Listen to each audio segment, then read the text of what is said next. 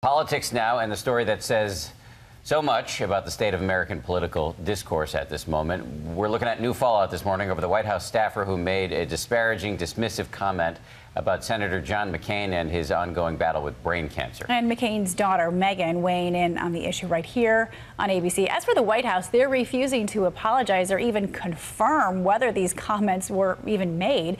ABC's White House correspondent Tara Palmieri is at the White House with the story this morning. And Tara, there's outrage on both sides of the aisle. That's right, Paula and Dan. Many Democrats and Republicans are calling for a public apology from the White House and the staffer. But a senior White House official tells me that they're fine with her private apology to Meghan McCain. And that's as far as they'll go in acknowledging it for now.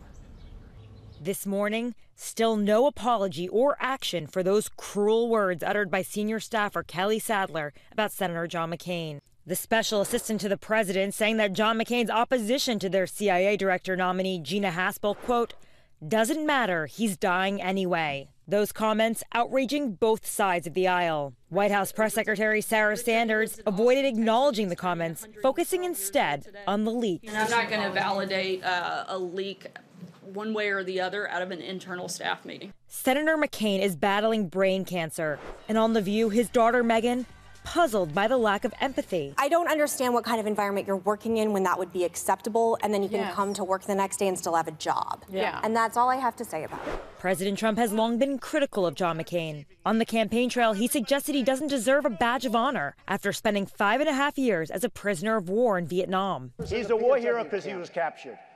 I like people that weren't captured. But the McCain family, defiant. My father's legacy is going to be talked about for hundreds and hundreds of years. These people, nothing burgers. Nothing. Nobody's gonna remember you. This morning, ABC News has learned that Sadler called Meghan to apologize. Still, Republicans and Democrats all demanding a more public apology from the White House. Vice President Joe Biden issuing this scathing statement. People have wondered when decency would hit rock bottom with this administration. It happened yesterday. And Speaker Paul Ryan defending McCain's record. Look, John McCain's a hero, no two ways about it. This comes after yet another attack on Senator McCain, this time by a retired lieutenant general. The fact is John McCain, it worked on John. That's why they call him Songbird John. But that claim, false. The Fox Business host later apologizing for not correcting it. If I heard what he said the right way, I would have pushed back. I didn't. I blew it. Sources inside the White House tell me that at a meeting on Friday, Sarah Sanders scolded her staff. She called the comment unacceptable, but was said to be more upset about the leak. Now, that staffer, Kelly Sadler, did not apologize to her colleagues at the meeting. And I'm told that inside the West Wing, there's a new sense of paranoia because there's a feeling that the leak was personally motivated. Dan, Paula. All right, Tara Palmieri from the White House. And Matt, good morning to you. I want to go back to that comment from the White House staffer, Kelly Sadler, about Senator John McCain. How do you read the way that the White House spokesperson, Sarah Sanders, is handling all of this? Is it a part of the president's apparent strategy of never apologizing or even confirming, for that matter? Well, as we have all discussed before, there's this super virus of cruelty and lack of respect and not treating people with dignity that we've seen across America.